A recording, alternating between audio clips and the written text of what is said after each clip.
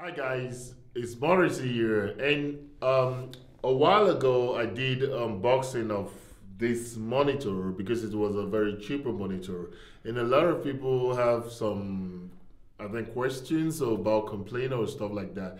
Like I said in the other video, it's a cheap as monitor. It's very cheap and it's wide and big. This is why I like it. So now let's go to my complaints and my like. Like I said in the beginning, I don't like the stand. It only goes straight up and down. It doesn't go beyond that. There's nothing else you can do. And as far as the display, people talk about pixels, dead pixels.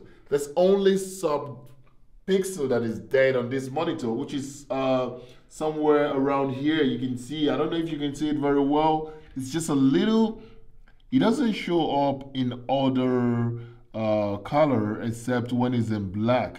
You can see the little blue there, but I'm not sure if you can see it on the camera. And that is the only problem I have, and it's not a problem because it hardly shows up. Look at how huge it is, the nice looking of the hour and stuff like that. But and when you start complaining about this, which doesn't even affect your work, so I don't think it's something to complain about. My other complaint is about the screen itself. If you turn it off, you can see every time we try to clean it, there's always something left on it for the cleaning. I don't know. We've used different kinds of wipe to clean it. It makes things worse. You cannot get a very clean, perfect clean off for now. So if you guys have anything out there you can use to clean the monitor, to have a better clean monitor, I really appreciate it. Then the last but not the least is the menu configuration. Yeah, there's a sign here that shows power and whatever these other ones are, but it's a little bit stupid. I was wishing they can do more to it, you know? When you try to go into menu, you start like, you need to like click, click, click, and your whole monitor is shaking and, you know, stuff like that. And I hope it doesn't fall down. Navigating through the menu sucks. It really, really sucks, you see? What the hell is this?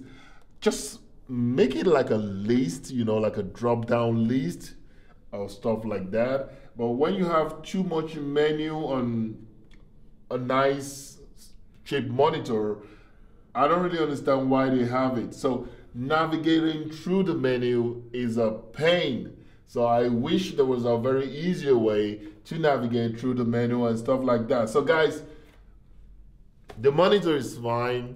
I've been using it for quite a long time now, and I've not really had any serious problem with it. I just leave it where it is, except from the starting time. It takes a while, you know, when you switch it off, you turn it on, it takes a while before it boots on and comes on. And I believe if your computer is being left on for quite a long time, I don't think you need to be switching it off and on, because it goes off automatically if you're not using it, and it comes on. So guys, this is the monitor. I've been using it from the last time I did the review, and I'm still using it. I'm enjoying it. It's wide enough, it's big enough, and I can see very clearly, and it's perfect. So stop complaining. It's a cheap monitor, and enjoy it. And if you have any comment, leave it down again in the comment section. And if you've not subscribed, a lot of you have been looking at it and not subscribed. Subscribe. And I hope to see you in my next video. Odabo.